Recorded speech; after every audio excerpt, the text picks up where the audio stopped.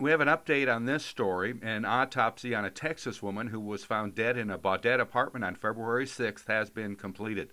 The autopsy results reveal Shauna Marie Stoops, 32, died of natural causes. Stoops of Mansfield, Texas, was a traveling lab technician and had worked at CHI Lake of the Woods in Baudette for 11 weeks. Lake of the Woods sheriff's deputies found Stoops deceased in her apartment following a call from her employer, Titan Medical Group of Omaha, Nebraska, requesting a welfare checks after Stoops failed to show up for work at CHI Lakewood.